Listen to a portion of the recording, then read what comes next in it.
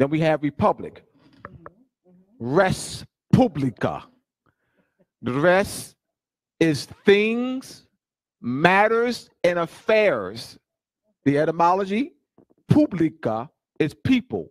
So matters, affairs, things of the people. So once again, so you have a Republican form of government. So we're looking at form of government. All right, Republican, because you can have a national government that's a republic. Right. I mean, your national government where the power is derived from the people. All right, you have a confederate government that is a, when you look at it, can also be a republic. It means you have the independent, free, sovereign states. All right, so it's understanding language, the etymology, the true intent of words, the well-settled meaning of words. So this is so very important to understand language. All right, now I'm going to combine the third and fourth elements of creation of European newly created states, counties, cities, towns, etc. Just want to keep everything on point. The third and fourth element, and this is where I want Shem to get into. The third element is survey, and the fourth element is architectural drawing and engineer development plan. Now, keep in mind, we did not say land. We said, now we're talking about creation of European newly created states, counties, cities, towns, etc. Survey, number 3, number 4, architectural drawings and engineering development plan, which means that these states are mere on paper. Now, when we're talking about this, I want Shem to go into jurisdiction. Jurisdiction in relations to survey, architectural drawings, and engineering development plan. Yes. We're going to look back first at one of the books that is being misused is a positive law dealing with culture and jurisprudence books dealing with equity is the Bible. In the Bible, the seer don't move an old property line. These lines can never be removed because they were set by a seer. From the river of so-and-so to the lake of so-and-so to the mountain of so-and-so to the rock of so-and-so.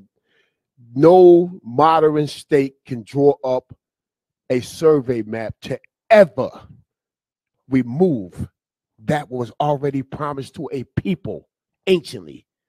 The people that descent and kinsmanship of them people, no matter if they go under conquest by war, please hear me out. Once the peace is settled after the war, the ruling sultan or emperor king always allowed the nation to possess the ancient right to culture and their monarchy and their government, as long as the allegiance is to the sultan, the head emperor or empress. This is the known. I'm looking back. I got to look back to answer this. When you see the new survey maps, treaties entered by new communities, I call them communities, new tribes that are formed on the earth, and they sign treaties with the descent of these people, the descent and kinsmanship. And when they sign these secession treaties and they draw up these maps, they're not territorial maps. They have no effect absolutely whatsoever over the territorial sovereignty that was conveyed by the seers or the prophetess, the foreseers, that first draw it out. No one can remove that. What happens is that sovereign allows that foreign government to exercise a jurisdiction. A jurisdiction is like a shelf. Let me explain what I mean. A shelf is something connected to the seaboard. That's the soil, like a house, a bridge, or an erection, excavation placed in the ground. That's considered a shelf. The political jurisdiction occupying jurisdictions only in what is built or what is occupied by that foreign sovereign on the permission of that foreign government. Territorial sovereignty means fishing, agriculture, minerals, and wealth. That's not tied to conquest. or occupying sovereignty. The occupying sovereign is allowed to use it, to do it based on a peace treaty, a commerce treaty. Without that, that'll be an act of war. Because a treaty does not allow the foreigner to use the natural resources, and if they allow them to use it, they pay a tribute to use them. So survey maps are made based on grants, treaties, relinquishing jurisdiction. Now, can a sovereign sell a piece of agriculture to a foreigner in violation of a SIA covenant? That's a violation. Let me explain what I mean. When the Netherlands, thank you, Professor Abdullah, for finding this case. Professor Abdullah researched and found a case when Spain, I think it was Spain, secession treaty to the United States. The Netherlands stepped up because they consider themselves to be an occupying possessor before Spain had that power to convey it, and the United States was not even formed then. So they stepped and said, wait a minute, before you was even doing business, we already was here, occupying the political dominion. And they won without even a fight. Now, let me explain what I mean. When one make a claim like the Muslim world do right now, the Muslim Arabs, the ultimate empire, the reason why they're still in power, please hear me, they are making a claim through ecclesiastical prophet, and that land that was conveyed and taken at the permission of a prophet or a prophetess, that property line cannot be moved or disturbed. So the surveys anciently has been fraud been committed, because they had no, listen, they have no right, the people that made the treaties, cession treaties with the European powers, the European and the European powers drawing up the treaties. This is how you fall into conquest without a war, through language. When they draw it up in language, there's nobody protesting. Like under the 1744 Lancaster Convention Treaty, the Iroquois Moors came down and protested against the conveyance and treaties where England did with the people that considered indentured service more subjects to the Iroquois. Why did the Iroquois came down and oppose that? The Iroquois were talking about a Choctaw possession coming from the earth.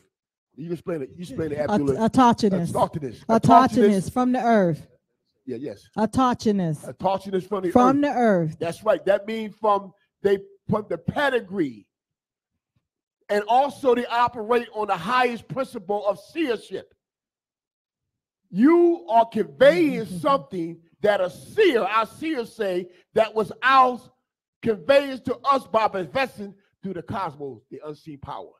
What also deals with the first maximum law, first in time, first in law. Yes. So being the first in time custodian of we have been placed custodians of the earth. Yes. Yes. Now, I love that you brought that up, because I want to give some people some biblical reference to that, about moving your neighbor's boundary markers. Now, it's in Proverbs 22:28. It's saying, I'm just going to read two different versions. The first version is the New International Version. It say, do not move an ancient boundary stone set up by your ancestor. Okay. Now the King James Version, it say, remove not the ancient landmark which thy fathers have set. Oh. Now, typically it would say mother, but we understand the King James Version operates on a patriarchal system, so that's why it has the reading of father in there. Now you can also look in the Quran. It will also have readings regarding the what will take place in the event that you violate the boundaries of one of your fellow brothers and kinship. Now, also, if you look at one of the things you have to also consider when we're looking at these elements is that the Christian codes that has been placed into a civil matter. Now, you can recall that Congress deemed the Bible to be law, which to be covenants. That's what the law. That's right. Law of the land. So, which means that these are covenants that one could utilize for their protection, and this is one of the covenants. Now, if your boundary mark is being moved that was set up by your ancestor, that's a violation of the covenant. So that was important for you to raise that up for understanding, for people to understand that, especially when you're dealing with the autochthonous of the land as well as the ants, I don't like to say descendants, because that's like saying, we are the kins, we are the kinship. And, we talk about language. We're gonna throw the word family out the window, because we're not servants too. We're kins, kinfolks, generation. We're generations. We have a heritage and we have a culture. Yes. So with that in mind, we're gonna take more look into. We're gonna go ahead and move the next piece on the board. Let's talk about the Articles of Association of October the 20th, 1774. We're going to go ahead and move upon, because there's different pieces on this board game that are being moved and played. And the thing about it is a lot of people don't know how the game is being played. Right. So the first move, you can't move a rook, you can't move a knight, you can't move a bishop, can't move the king or queen without first getting the pawns out the way. So first, let's go ahead and get the pawn out the way. And we're going to start off with the Articles of Association of October the 20th, 1774. And I'm going to read this, and let's analyze this in the context of what is being understood.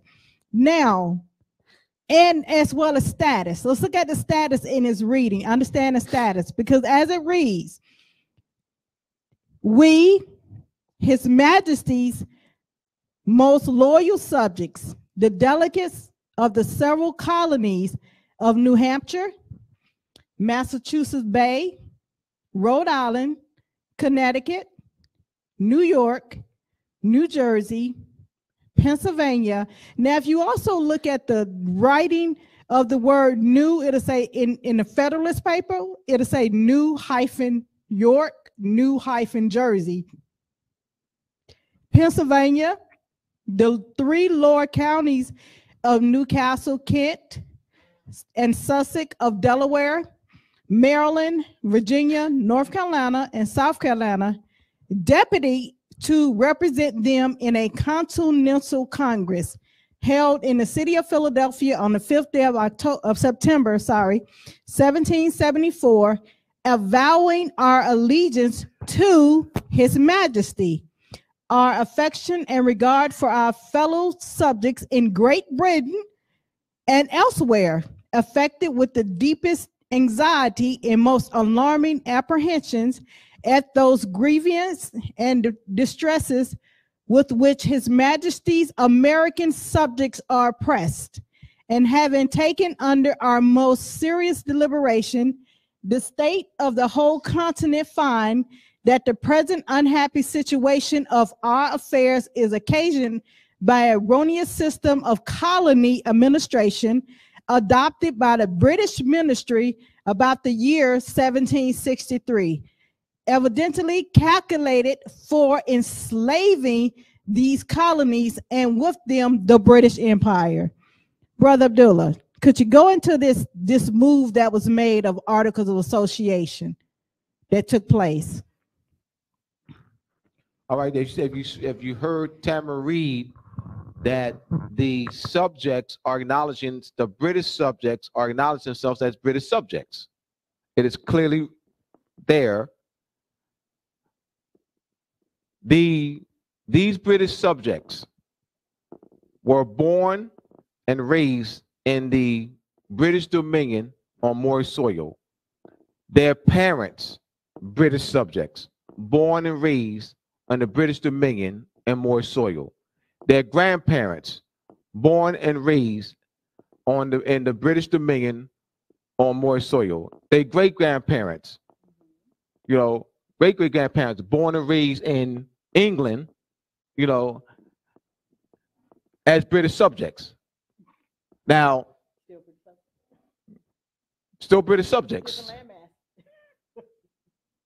So What changed? Like, how did the status change? Let's really analyze that. How did the claim today, just verbally, because it's not true, that they are no longer British subjects, that they're sovereigns, that they're on equal footing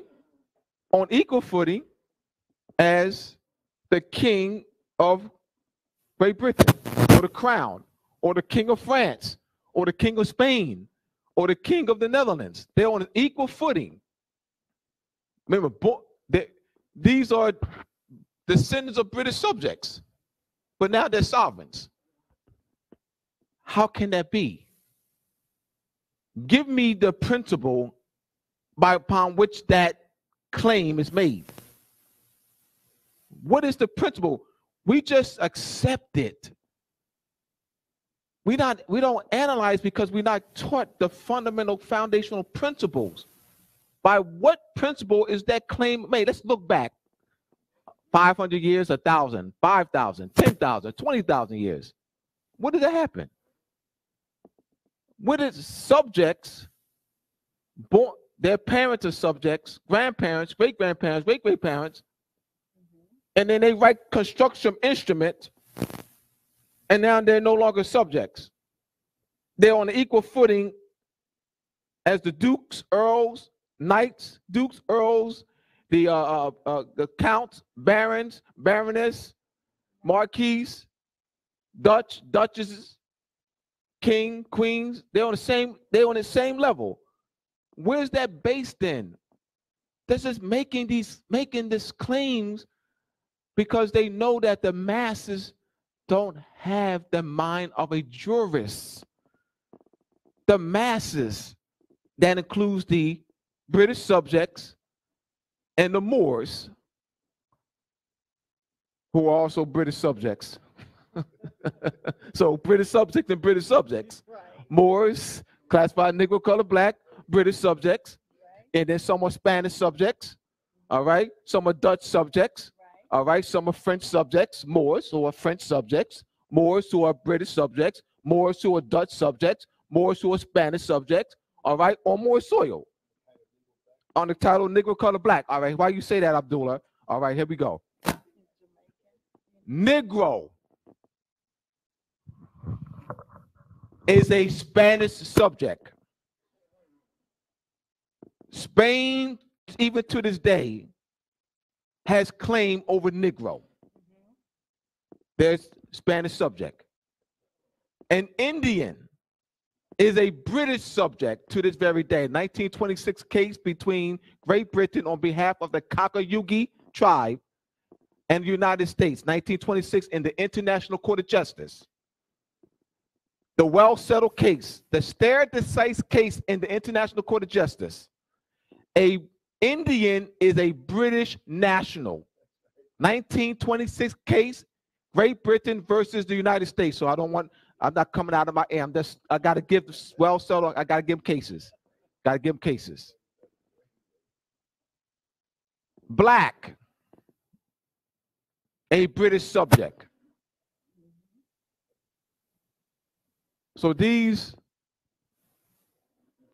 we're going to clear again that writing an instrument does not change. Once again, they acknowledge their status. Yes, they wrote this article of association. Terrence, let's put that back on the board. I'm not sure if you had it queued up at the time. The article of association, October the 20th, 1774. You have it up? Okay. They declared it. We, His Majesty's most loyal subjects. We. It didn't say we the people of America. It reads we, His Majesty's most loyal subjects. The delegates, they are delegated, appointed of the several colonies of New Hampshire, Massachusetts Bay, Rhode Island colony, put the word colony behind it, Connecticut colony, New-York colony, New-Jersey colony, Pennsylvania colony, the three lower counties of Newcastle, Kent, and Sussex on Delaware colony, Maryland colony, Virginia colony, North Carolina colony, South Carolina colony. They were deputed to represent them in a continental Congress. Now, the word continental is misleading. It's very misleading, and we're going to have Brother Abdullah go into that word. We're going to address that. The word continental is very misleading. Let's get into that word. All right, before I get into it, I want to address something. I want to challenge something. Right. This is what I challenge. Mm-hmm. Thinking like a jurist, I challenge the claim that's made in this instrument that they're delegates. I challenge that. Where is the instrument from a Lord Proprietor of the colony or a royal colony? It would be a governor appointed by the crown that delegated them to be delegates. Once again, they're taking among themselves. You have the Lord Proprietors. William Penn is a Lord Proprietor. Duke of York is a Lord Proprietor. Duke of York, his brother Charles II, granted New York to his brother in 1664 in the charter. William Penn, Charles II, in 1682, granted William Penn a charter. These are two. Lord Baltimore, these are Lord Proprietors. So this is a colonies under proprietorship. Then you have what's called royal colonies, which are, whereas the governor of the colony is appointed directly by the crown. Then you have colonies that are under the corporate control, as in Virginia Company. Right.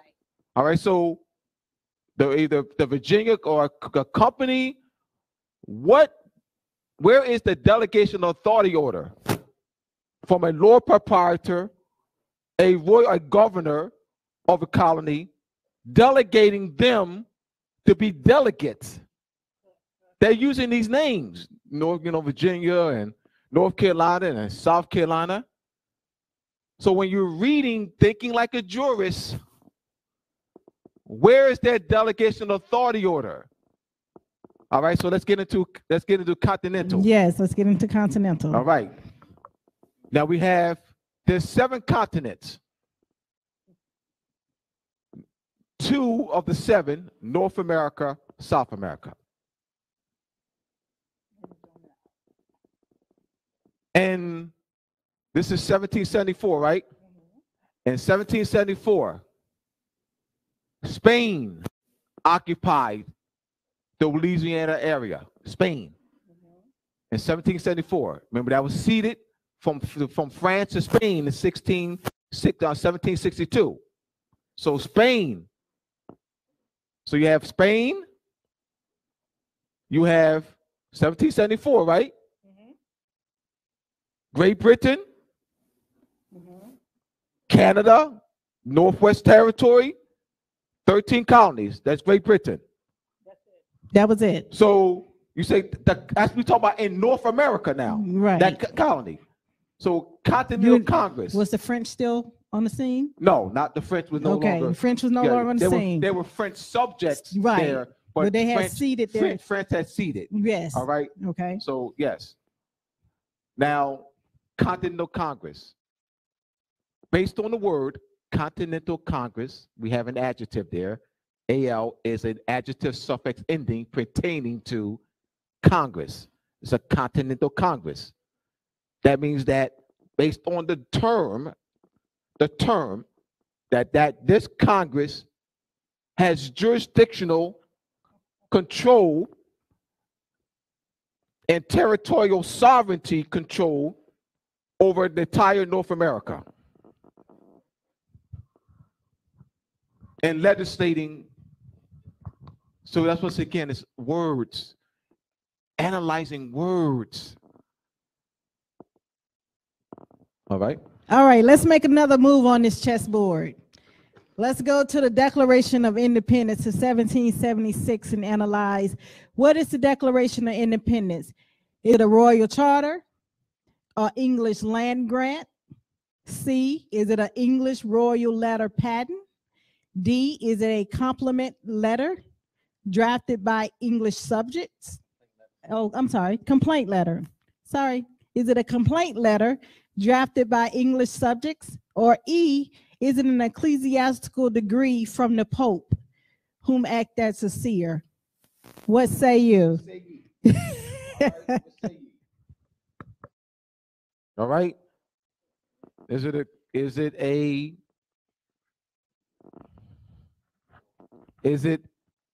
a decree from the Pope, the seer? We hold these truths to be self-evident, that all men are created equal and endowed by their creator with certain inalienable rights.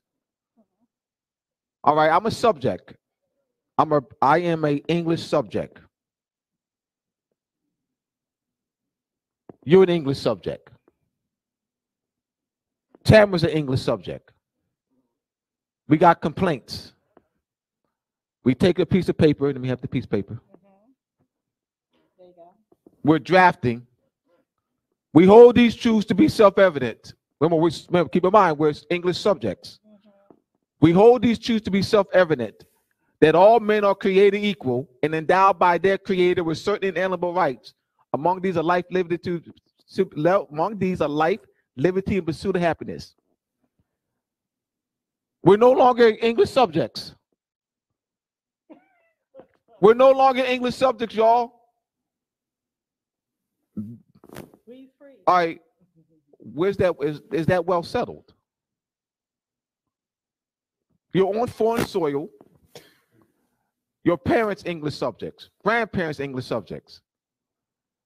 So does the instrument make you on equal footing, make us on equal footing as the barons, dukes, earls, counts, countess, danes, duchesses? Is that well settled? What say ye? Well, you're taught in the schools that instrument, the Declaration of Independence, made them independent from Great Britain, that they declared they're independent from Great Britain. Right. Last week, they just celebrated, Ratification Day. Last month, they celebrated Ratification Day. So is it a complaint letter? It's a complaint letter. So the answer is D. Drafted by English subjects. Mm-hmm. Drafted by English subjects in the British Dominion on moist soil. Once again, a complaint letter drafted by English subjects in the British Dominion, operating in the British Dominion on moist soil. Let's look at the drafting of this. Let's go to the 1777 drafting of Articles of Confederation. Let's look at the excerpt of the Articles of Confederation.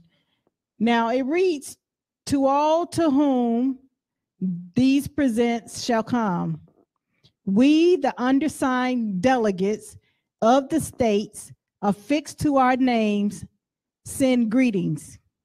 Where the delegates of the United States of America in Congress assembled did on the 15th day of November in the year of our Lord 1777, and in the second year of the independence of America, agree to certain articles of confederation and perpetual union between the states of New Hampshire, Massachusetts Bay, Rhode Island and Providence Plantation, Connecticut, New York, New Jersey, Pennsylvania, Delaware, Maryland, Virginia, North Carolina, South Carolina, and Georgia in the words of the following, viz."